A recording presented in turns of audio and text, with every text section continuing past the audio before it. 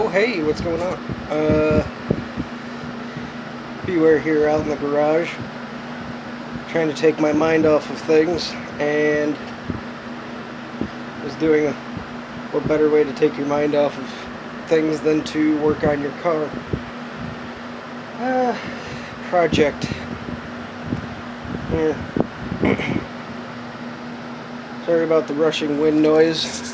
I have an excellent way of keeping cool now.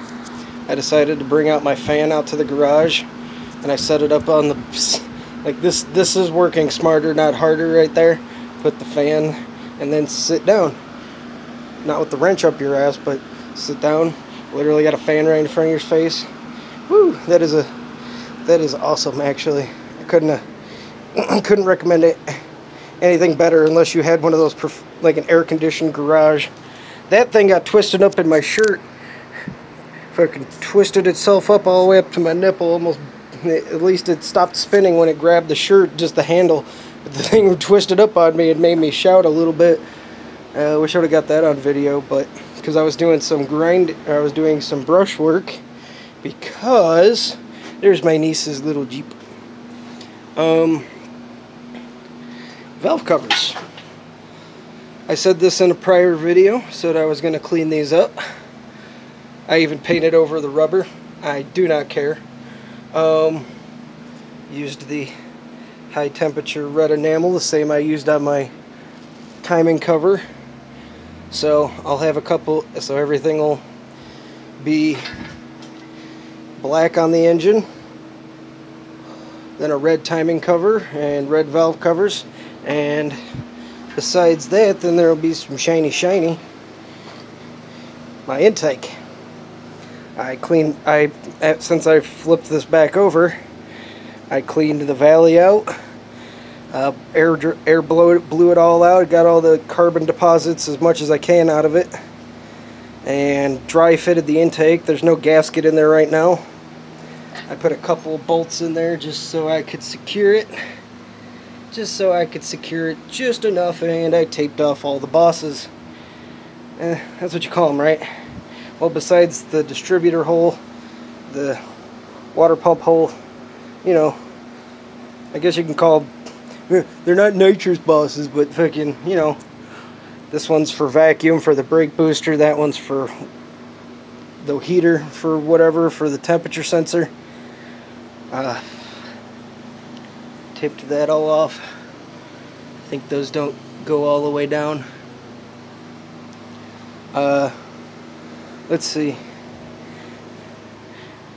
Cleaned up the engine mount, the upper engine mounts. Didn't bother spray painting those because those are just gonna get ruined anyway. Come winter time, like I said, I didn't even spray the engine down, and I just used this regular Rust-Oleum crap, the same stuff I used on the outside of the on the fenders of the wagon and the grill. That stuff's still sticking, so it should stick to the engine for a little bit. I even hit a small patch with the wire brush, and it brought out a little extra shine on the intake, or it takes away some of that like film on the intake. I might brush the whole thing before I put it all together.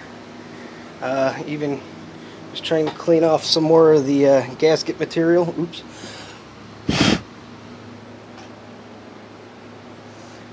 And even out here, I busted I don't know if you could see it, but I busted the nuts loose on the steering shaft. Took those out, set them aside. Got the broken pieces out of the broken pieces out of there. I took off the little condenser evaporator thingy off the AC, so now I have way more room for activities. I took off the little vacuum box that was, the little vacuum bubble that was there. More room. The thing is that I only really have to wire up the starter and then drop the wire down that goes to the oil pressure. Well, the oil pressure sending unit's on the top of the motor. There's like a knock sensor. There's something on the bottom of the engine I gotta plug in. I don't remember what it's for. I don't even think I need to put in the knock sensor, but whatever. if it's got one, I might as well plug it in so I know that I'm not pinging. What else did I do? I got rid of most of the spider webs. All the wiring I could just take care of though, like even with the engine in it. So I'm gonna get that steering shaft loose, and then I will go back, because without that loose, I'm going to have problems. If I put the engine in, I'm not going to be able to get the headers on.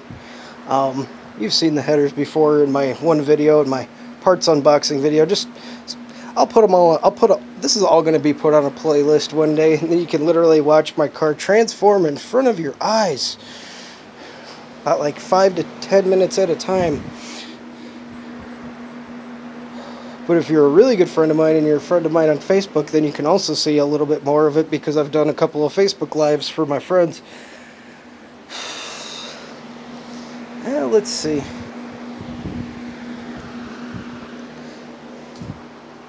But yeah, the hood of a lawnmower, great workbench.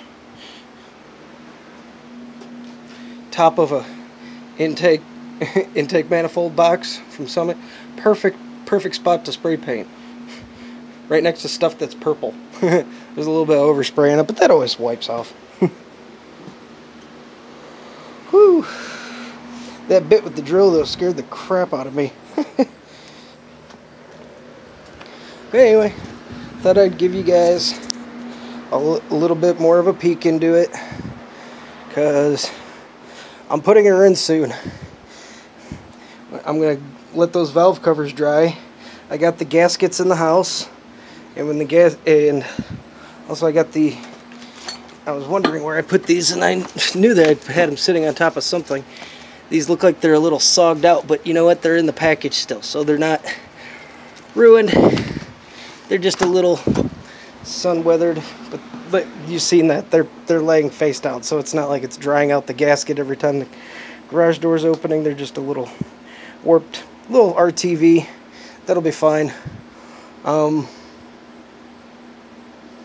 yeah, my main problem is that I actually technically, like, I know where these things go, but I don't know where they actually go.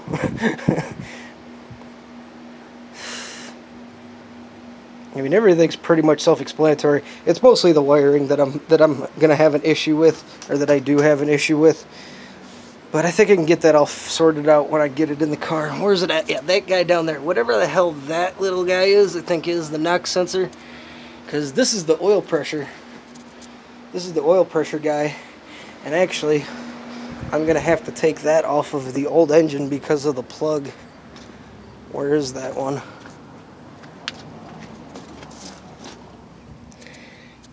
That's not oil pressure. I'll figure out which one of these guys was the oil pressure and figure it out. So that's the only reason I haven't scrapped this engine yet, because I wanted to have a reference. I mean, technically I could just take the intake off. That's really the only reference I need, but there's a couple little doodads on there that I'll have to take off and throw on this guy. I'll have to, because I don't have the plug for that, because I know my car doesn't have that plug, I don't think. So I'll have to unscrew this, take this off,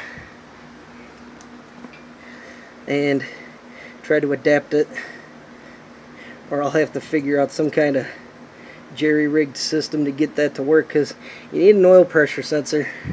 You definitely need an oil pressure sensor, especially when you're putting back together. I mean, I don't think this thing will have any oil pressure issues, but I didn't vacuum out the debris.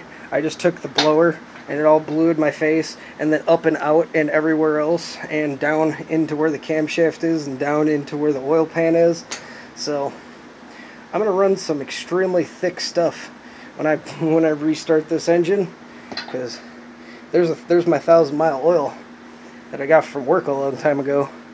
Some guy came in, had 1,000 miles. It's 5:30. Figured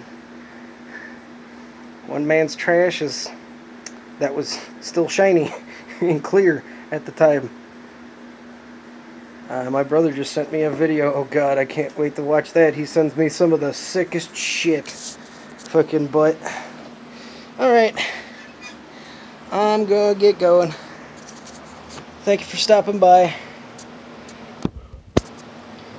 We'll see what I want to do in the next video. I think I want to do the accessories, because I want to get those on before it goes in the car, because there are some tight clearances with that thing. Because I still have all the bolts in the front of the engine, so it's basically all indexed, I guess you could say. But I have to swap out the power steering lines on the back of that pump.